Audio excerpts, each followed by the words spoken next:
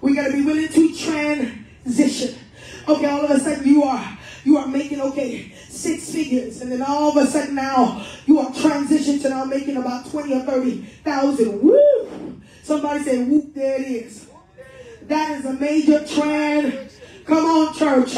All of a sudden, okay, you're used to driving maybe something nice, maybe Lexus, I don't know, maybe Bentley, and now you're transitioned to a Ford. Nothing is wrong with the Ford. Amen. At least it's on the road. Someone say transition. Okay, maybe maybe your child, here it is. You're used to your child having certain grades, and then all of a sudden you see a transitional moment that happens in their life, and you know something has came in. Someone say trend. We look at every one of us goes through trend. Let's run to 1 Kings. Run to 1 Kings 19 for me. Funny enough, when we look at Judges 6, Gideon is in a wine press. He's in a transitional state, a transitional place. Now we're going to see another type of transition. But it's so funny, this one, Elisha didn't even know what was coming. I decree and declare what's coming to you is going to be what's unexpected, but it's going to be glorious. It's going to be beautiful. In the name of Jesus, we decree and declare, we speak what we're asking. You have a law of attraction, call your mouth.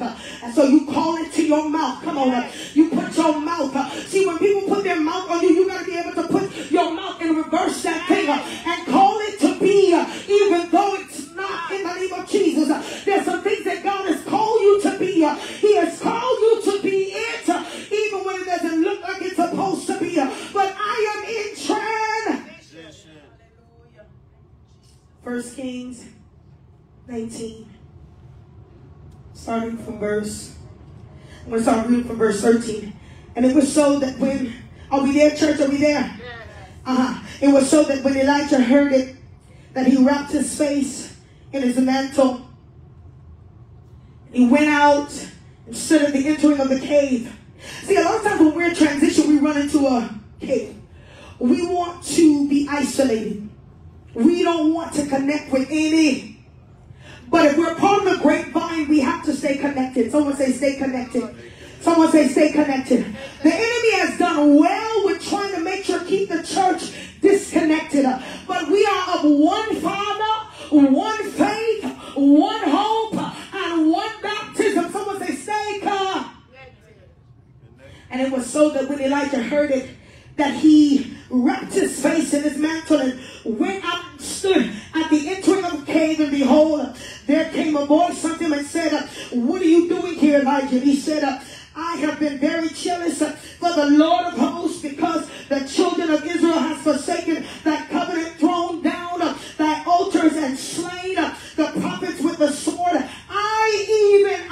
We're not the only one. We're not the only one that has gone through loss. Not the only one that has gone through a divorce. Not the only one that has gone through a hurting process, a hurting moment. Not the only one has been betrayed. Not the only one has been attacked. Someone said, not the only one. Not the only one. But here we see Elijah saying, well, I'm the only one left. They've all done that, and I'm the only one standing. Listen, we're not the only one standing. There's someone that is standing in the same fire. That same fire that was supposed to destroy them is the same fire that's their process. They transitioned because of the fire. They came out better because of the fire. They came through the fire. Come on, church. It's not supposed to stop. I had to talk to myself so many times. How many of you ever had to talk to yourself? And you talk to yourself again and again and up. Come on, church. You got to keep speaking to yourself, because the enemy has a big old mouth. But death is swallowed up in victory. Oh, death, where is your sting? Oh, grave, where is your victory? The more I speak, the stronger it gets. The less I open. Listen, you don't got to feel it in order to speak it. My God. But listen, when the enemy comes and speaks something contrary, you got to make sure that that thing doesn't seep into your spirit. You got to make sure it doesn't get into your bones, because then it becomes spiritual poison. Oh, I'm still loving that word, Pastor. Oh, my God. He says, I'm the only one left. You're not the only one. Stay with me. Say, I'm not the only one. Come on. Say, I'm not the only one in this. Say, I'm not the only one going through this. I'm not the only one experiencing this. There are those that are waiting for you and me to come through. As a matter of fact, the enemy is sitting there saying, I wonder how she's going to react now that I'm going to throw this out. I wonder how he's going to process this when he finds out you stand and heaven and all to you withstand. Elijah said, I'm the only one. Yes. He says, I'm left. Even if you're the only one left, you still will not bow. Come on. That's right. Even if you're the only one left, you will still not compromise your character. Come on, church. Even if you're the only one, you're still not going to sleep with her. Come on, church. She's not worth it, baby. Listen, as fine as she is, her butts, her thighs, whatever you think, listen, it all goes south. A woman of integrity will stand in the name of Jesus. A woman, come on, church. And there's a woman of integrity, a woman of grace. There's some things that you cannot cause. There's some people that will not compromise anything. Though you slay me, yet will I. Do I got some yets up in here? Do I got some yets up in here? Yet I don't feel it, but I'm still going to stand in it. Yet it's not moving. It's not going the way it should, but I'm going to still speak life. Yet I see the document, and I know what the document is saying, but I'm going to release my word because it's still a transitional moment. Yes. I am the only one left. They seek my life to take it away. In the name of Jesus, I decree and declare, lives will not be lost prematurely. In the name of Jesus, there'll be no premature death in Life Empowerment Deliverance Ministry. There'll be no premature death in Life Empowerment Deliverance Ministry. We decree life. We decree the Zoe life. We decree the abundant life. Whenever you watch me, whenever you maybe glance across this video, there'll be no premature death. In the name of Jesus, he said, I am the only one. Listen, God said, I sought to hear you, Holy Ghost, for a man in the gap to make up the hedge. And because you decided to answer the call, because you are in a transitional period, in a transitional moment, isn't it funny that God will call you when you're going through the hardest place? He'll call you when you're going through the difficult place to stand in the gap for someone else. Yes. That denotes the level of your authority. When you don't look at what you're in, but you can now be a midwife for someone else that's going through. Oh my God, deaconess, he says, I'm the only one that's left. Are you being fed this morning? Yes. Someone said transition.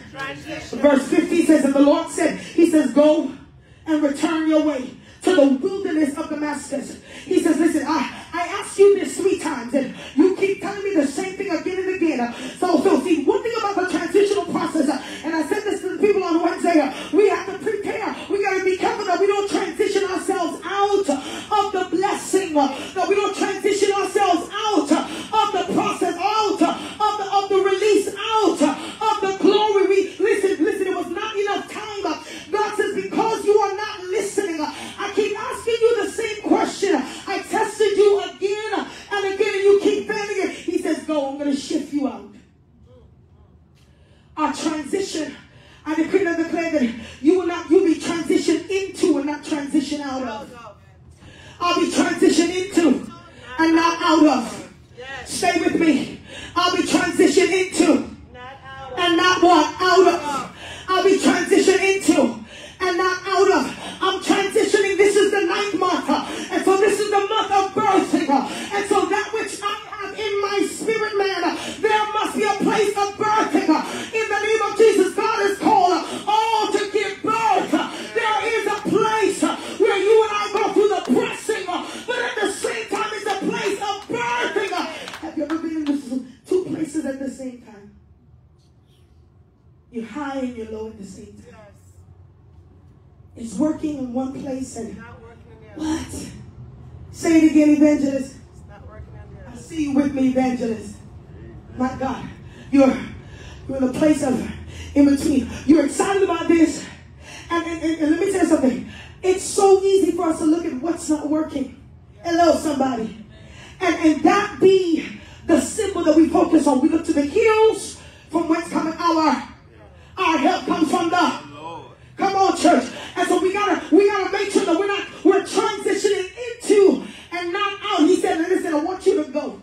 He says, I need you to go. And he says, and when you go, you're going to anoint Hazazel to be king over Syria. He says, I'm shifting the anointing. He said, I decree and I declare that where you are, you shifted it to the right place. God bless you, two men of God that came in here. I said, God, open the door and let someone walk in today. That was my prayer in the name of Jesus. And even if it was one, but I saw two. I decree a double release in this place, a double release in this house, a double release in the name of Jesus. Somebody say double. I decree the anointing has shifted in the name of Jesus, and it has found you in the name of Jesus. It has been transitional. You are in a place of transitioning, and you didn't even know what was coming. God says what's going to come is going to shift you into what He has intended in the name of Jesus. It's going to shift this place. It's going to shift God's people. Someone say shift. Because in the transition there's a shift that takes place. There's a shift. I'm being shifted into it, Elijah. I'm being shifted into it, honey. I'm being shifted. I don't even want to go. Sometimes God will have to make us. He'll have to move us in the what shift. Sometimes I was not prepared to move yet. But God says now is the time. He says now is the time. I'm going to move you into the. Somebody say move. When you come, I want you to anoint Hazazel to be king over Syria. Jehu, the son of Nimshai, shalt thou anoint. Somebody say anoint. In the transitional process, your anointing increases and not decreases. Come on, in the transitional process, your anointing increases. When Christ, listen, think about the transition. Christ leaves the glory and the corridors, the splendor of heaven, and he comes and he transitions into an earthen vessel, into an earthen flesh. He puts on the robe of flesh. Then he transitions himself again into the Garden of Gethsemane. My God, he said, my Lord, oh my God, he said, can this thing be passed? God says, no, I'm pushing you. There's a place I gotta get you to. He transitions now onto the cross. He transitions into the grave. He transitions out of the grave. And he transitions back into the place of what God really originally intended. Hallelujah. Someone say transition. He transitions. God he looks at Elijah, he says, listen, I'm getting ready to anoint. Yes, Lord Jesus. He says, I'm getting ready to anoint Princess again. Hallelujah. I'm getting ready to anoint Amari again. Thank you, Jesus. He says, I'm getting ready to anoint Brittany again. Lord. He says, I want you to lay hands and anoint Justin again. Yes. He says, I want you to lay hands. When the prophet lay hands, someone say shift. Shift. There's a transference in the transition. Yes. There's a transference. Fathers, I never forget when my father laid his hands on me. My mother was the one who raised. She struggled with 5 of us. My father was never there. But I love my daddy. And I understood. Now I'm going to be honest, I didn't understand when I was younger. Yes. Hello, church. Yes. I understood when I was Older. more mature because I'm still young. When my father put his hands on me, everything shifted. I was no longer broken and desperate for the presence of a guy. I felt validated for the first time. And it's not like my mother never validated me. She did. Come on, church. Yes. But for that first time, Yes. our men are so vital. Yes. Our women are so vital. When my father laid hands on me, everything in me got up. I felt breath come back. And then he says, girl, you know I love you. Because my daddy doesn't keep long conversation. He said, girl, you know I love you. I felt like I was in a place of pressing for so long. So you just imagine individuals who are in a place, you have a father. When the biological father is not there, there is a heavenly what church? Father. So there was a shifting that took place. When you read this message, here it is. The prophet is now getting ready to lay hands on his son, and he doesn't even know that that's going to be his son. He's going to lay hands on the next generation. He's going to lay hands on the one that's coming after shift. Someone say transition. Transition. Someone say transition. Transition. God looks, by the way, my father laid hands on me. I said, okay, Lord, I know now what I'm believing you for. Still made mistakes, but I felt whole. Come on, church. Someone say transition. In the transitional process, you're going to feel sometimes empty. You're going to feel sometimes unfulfilled. But somebody say, go through it. Go through it. Someone said, go through it. He says in verse 16 in 1 Kings 19, and Jehu, son of Nimshi, thou shalt anoint to be king over Israel, and Elijah, the son of Shaphat, the Abihu, he said, thou shalt anoint to be prophet in thy room. Abel Metholah, he said, I want you to anoint him to be in your room, and the names are long. Verse 17, and it shall come to pass that him that escaped the sword of Hazael shall Jehu slay, and him that escaped from the sword of Jehu shall Elisha slay.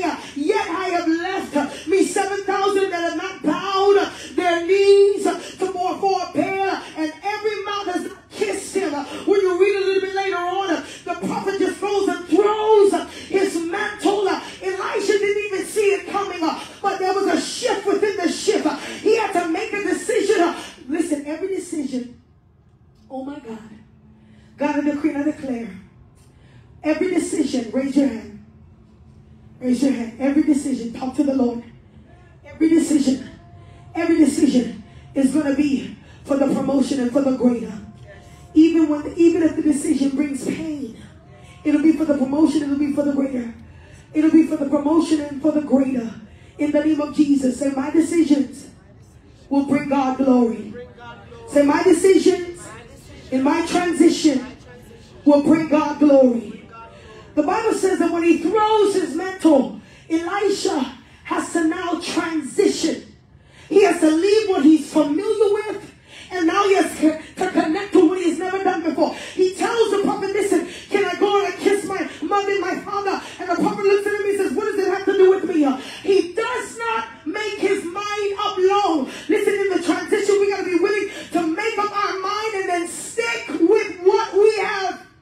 We cannot afford to vacillate in the transition. In the wine press, I'm getting ready to close. I will pick this up next week if the Lord gives me the liberty to. In the wine press, Gideon is in a place of transition. And Gideon doesn't know that God has sent an angel because God sees something on him. God says, you've been in that place so long, now I want you to get up out of it. You've been in that place of in-between long enough, and you've served your time there.